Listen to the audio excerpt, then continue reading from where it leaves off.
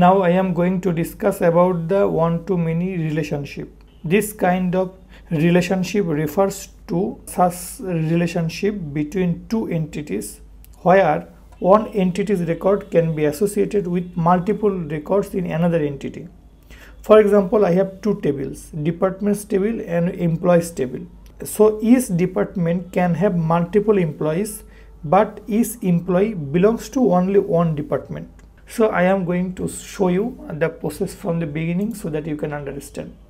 This is a fresh Laravel installation. This is the database name. Here I am going to set up my username and password are root. Now I am going in the terminal and I am going to create two tables. One is departments and another one is employees. So here I will create migration file first, php artisan make migration, then create departments table. So this is one table and another table will be create employees table. Now I will run the migrate command, but before running the command I will use this command php artisan migrate. But before going to do that, I am going to the database migrations. This is the department and this is employees. So in the departments table, I am going to add just the department name. So here is string. Here I will add the name, that is department name. Okay. And there is another table, that is employees table, and here I will add the employee information. So here, for example, in the employees table I have the employee name, and for example I have the employee phone number. So here phone, and another one here I will have to add, that is the foreign key. So table big integer, then here I will write, that will be department ID. That means when I am going to add the employees, I will have to tell this employee will be under which department. So I am going to add here the department ID as the foreign key, and in the department table it is actually this ID, that means the primary key. So in this way I just will create these two tables first. So I will run the command php artisan migrate. Now I call here yes in order to create the database from scratch. Now I am going to check my php my admin refresh. You see that the new database has been created, that is Laravel, and here department and employees, these are my two tables. So here this is the departments and this is the employees. So two tables are created successfully.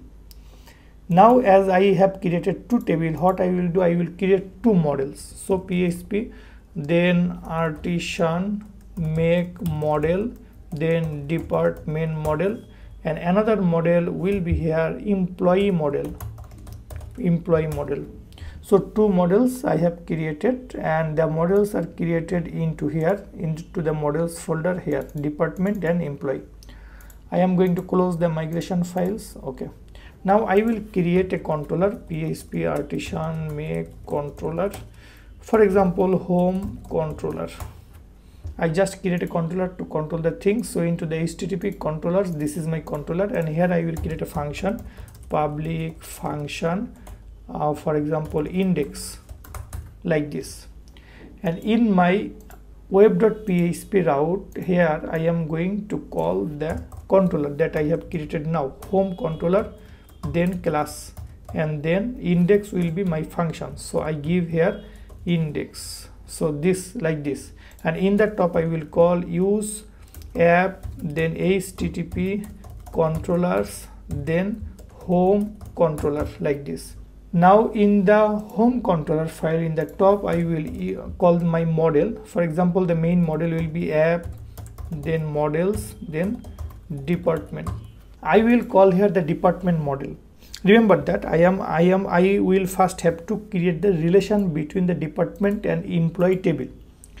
I am going to create one-to-many relationship. That means each department has many employees, but each employee has only one department. So I will use a has many relationship into the department model. So here, like the one-to-one that we did, so similar like that, I am going to call public, then function, and I am going to call the employee. this function I will create. You can give here any name as you want. So here I give it. Then what I will return this, and I will have to use has many relationship, because onto many relationships. So for that reason I will have to use the Eloquent has many function, and here I will call employee then class. Then the relationship will be built. That means I am going to tell the department that you have many employees. So automatically the relation between the employee and department is created. But in the employee table I do not have to need to tell anything, because from the main table, that means the first table is department and second table is employee, because in the employee table I am going to use the department ID as the foreign key. So the main table in this case is department. So in the main table I will have to call the has many relationship. For the on-to-one relationship I will have to call the has many function. Now my function, the department and employee model task is created, is done. Now I will just call it. So how I can show? Before going to show it, I will have to add some sample data here, so that you can understand. So in the departments I am going to add some department name. For example, HR department, I am going to add it. Another one is, for example, IT department, and another department is for marketing department. For example, I have total 3 departments here. So under each department, for example, I have some employees. I am going to add some employee, for example, Peter, and phone number 111, and he is under which department? Here department ID 1. So click here. Another one, he is department ID 1, that is Smith. Here I am going to give his phone number like this. Add another one I am going to use for the department 2, that is, for example, Patrick, and here is 333. Add here another one under the department 2, that is Don, and here 444 is the phone number. Then I am going to add another one under 2, that is, for example, Robin. He is, for example, 555 is the phone number. And there is, another department, that is 3. So I am just going to add only one under that, that is Brent, and 777, for example. So go here. So this is the employees. So under the department 1 I have 2 employees, under the department 2 I have total 3 employees, and under the department 3 there is only 1 employee. So I just set up it, and here are the departments. So as I already have the relationship set up there, so I can just use it here. Okay, so how I can easily use that, I am going to show you. So in order to show that, I am going to run here department model, and here I can use the with, and here I will get the find. For example, the second department I am going to find, and here I will have to call the employee, because in the department model I have the employee function. So I will have to call here the employee, because I will have to tell if I want to use the relationship I created here or not. So I am going to tell that yes, I want to use the relationship that I built here. So here after the line I am going to just show the information. For example, from the department table the information showing is actually name. So in that case I will have to tell, I am going to call here for example data variable. So here I will have to call the data of name. This will be actually the department name. So this is this should work, because I straight call the department here. So department table data I can easily access using this.